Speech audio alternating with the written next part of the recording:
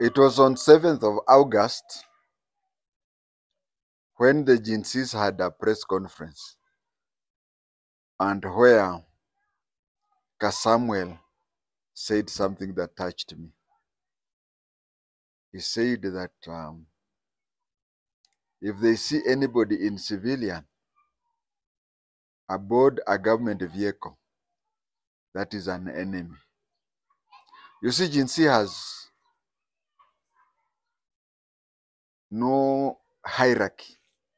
So if one person just shouts enough and others say, oh yeah, yeah, then they follow it, which can be also over serious consequences.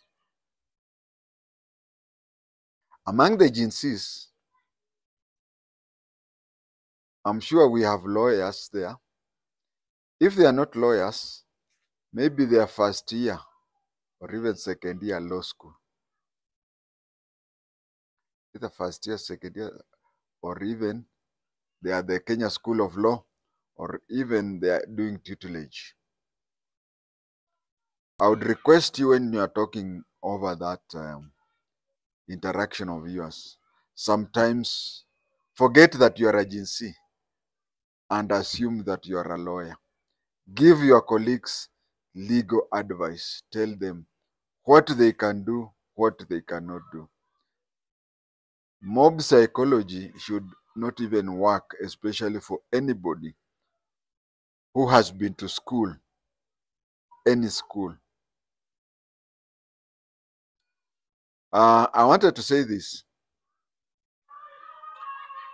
If you find somebody suspicious, if you meet somebody you are doubting or anything, the thing that there is what we call civilian arrest. You arrest that person, hand him or her to the nearest police station or the nearest police officer or the nearest police landlord. Now saying that seeing anybody in civilian inside a police vehicle, that is an enemy. Of course, everybody knows you are targeting. Everybody knows that you are targeting goons hired by politicians, or you are even targeting police officers in plain clothes. You even went ahead and said no police officer should report on duty in civilian. If they are police officers, they should put on uniform. That is why I said you should use. That is why I said you should use among yourselves those who are studying or have studied law. First of all, if you have reasonable doubts to believe that so and so is a goon and you arrest him or her, you don't target him at his pig or anything. If you are doubting somebody or anything, you take him or her to the police to investigate. But you seem to be targeting plainclothes police officers. One thing I'm not happy about, Jinsi, is this. It's like you have discovered the whole world. Okay, you may change things. You may alter here. You may alter the whole constitution. You may alter all the laws. First of all, when I talked of alter, I did say destroy or remove. Just alter.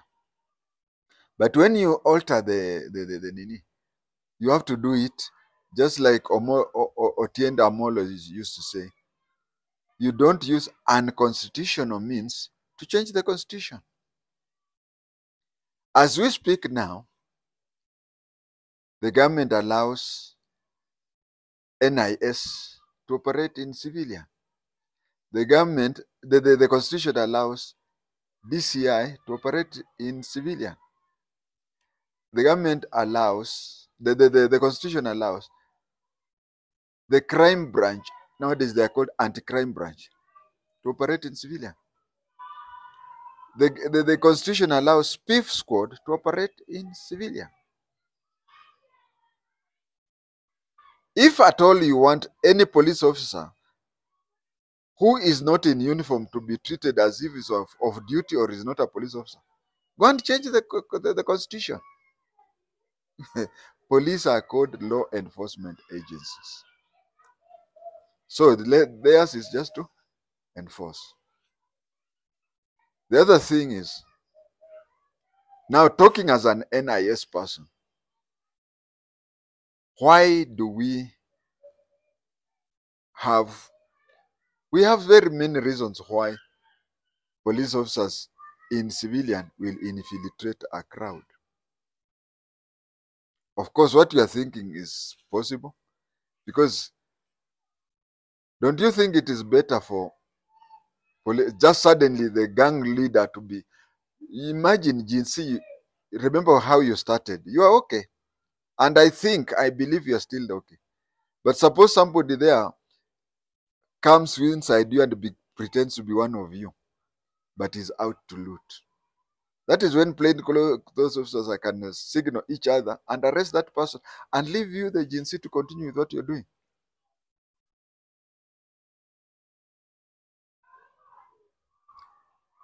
My experience has it that a fool who is very sure of himself is a very hard person to convince. Now, lastly, I want to talk about experiences we have had in such a situation, some of which has led to some of us even dying. There is this incident that happened during multi-party time at Uhuru Park, where around 1990, from 1990 onwards, the NIS, by then it was called DSI, Directorate of Security Intelligence, had said that we could recruit members of the administration police and members of the provincial administration to join us. And you see, anybody, you could have a degree, but you'd find somebody with a standard 7 who has worked there for over 20 years. He has something that is only gained through experience. He may know a lot of things because of experience. So when we were taking these people, they had to take a lot of time to blend with us and to do whatever.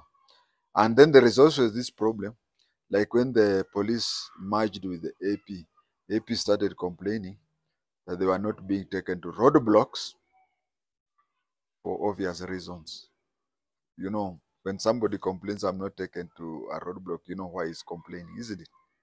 But then a letter came that all police officers, be they AP or whatever, be they the former APs, should just, they should not be discriminated at. They should not do this type of work or that way. So that type of assimilation is very hard.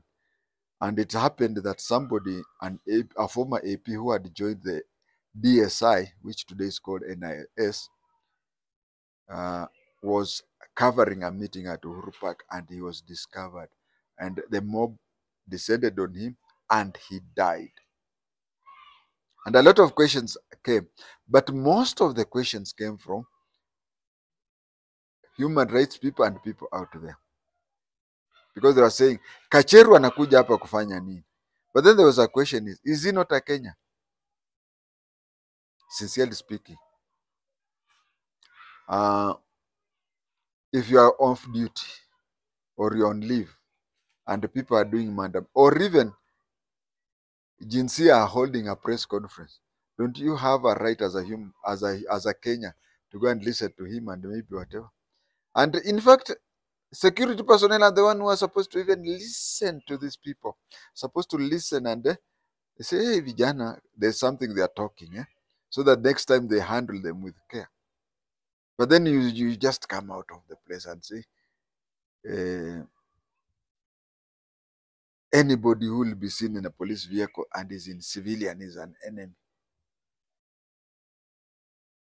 It hurts me. There are so many things, not just this. There are things that I remember my colleagues from the time I joined the police force onwards, who have died in the line of duty, and it hurts me today. It hurts me. Whenever my children visit me with my grandchildren, and I try to remember so and so Charles Kimani, were he alive, because there is nothing special about Koigi who was killed in Garissa, or Kimani who died in West Pokot. And there are many. When you go to Haiti, the bullet can hit any of you. And whoever comes back without a bullet, it's not that it's better than the others who got it. It is just it was your day. So when security officers are in a civilized man, if I had it my way, I would say that for every 3 uniformed police officers, you should have 7 plainclothes. So that while you people are going on saying, oh, Ruto must go, Ruto must go, as you shout that, and then someone tries to sneak into a shop and anakuta ameshikwa na maskara. So that is why I wanted to record today's thing about the hardship, the challenges that plainclothes officers face when they are out in such a situation where there are demonstrations and or riots. Thank you.